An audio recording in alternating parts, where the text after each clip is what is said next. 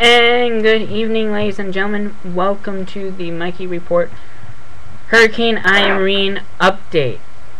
Yes, I am, of course, Mikey Edwards.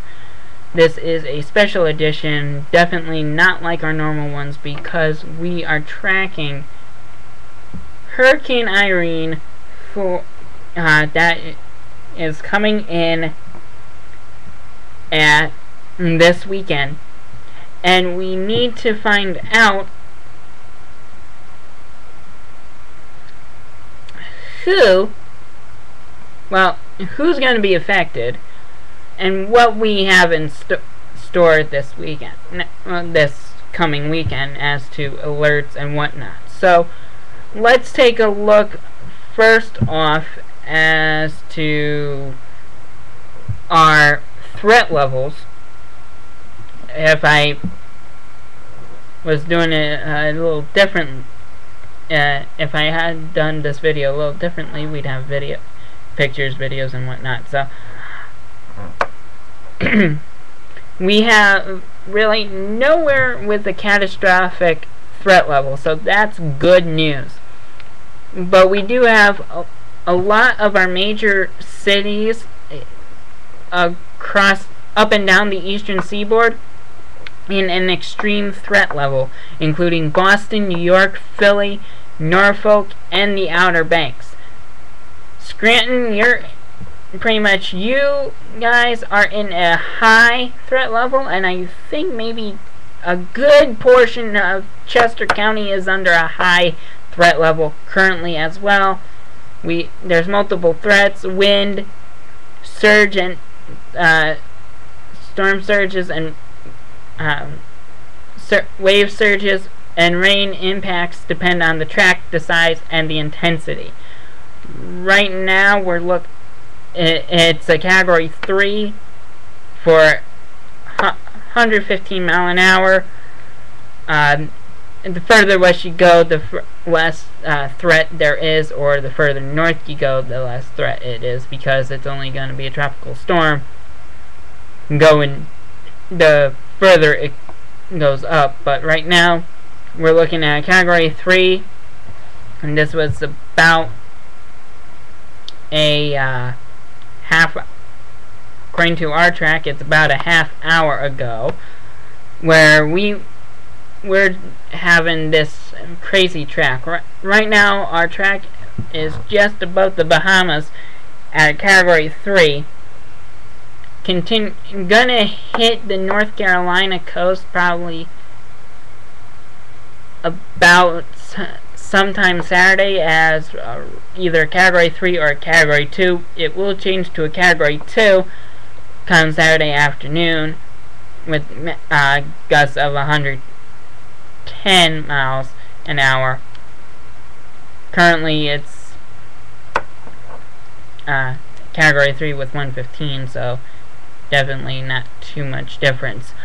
We have, and as it goes up, it'll lessen in intensity because of its impact on the coastal cities and areas, and it'll weaken to a Cat 1 around 85-90 miles an hour, and then it'll just continue up as a tropical storm after it gets through New England, as it goes into the Canadian provinces.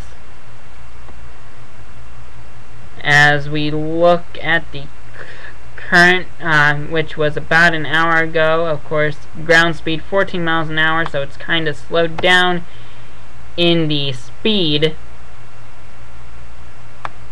as right now the intensity is definitely over the is past the Bahamas and moving up, but it will next major point will be the North Carolina border around the Outer Banks, where it will be a threat for the Carolina coast and then further up.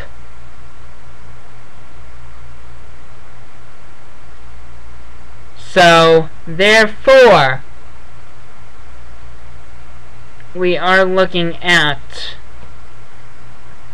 still looking at a very intense situation. Us here at the Mikey Report in Phoenixville will not be able to be with you throughout, as far as I know, throughout Saturday and Sunday.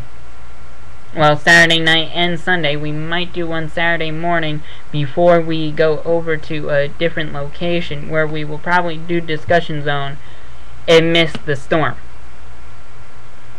We will do our very best. Well, actually, we won't be able to, but we will try. We'll try to do it before the semester begins, or we might do 2 discussion zones in 1 week on September 4th, because Valley Forge Christian College has delayed the start of their fall semester, and I'm sure most colleges across the eastern seaboard are doing just that as well. Across the East Coast are doing that as well as a precautionary measure. I haven't checked any other websites, but I know Valley Forge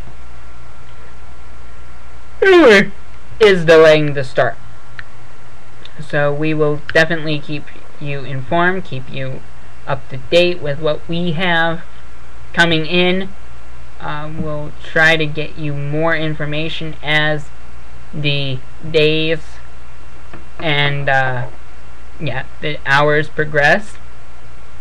We'll probably have an update for you tomorrow and maybe early Saturday morning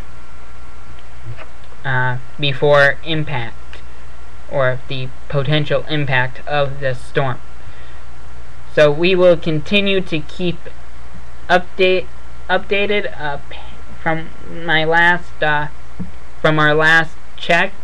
We will it's going to be probably leaving around Sunday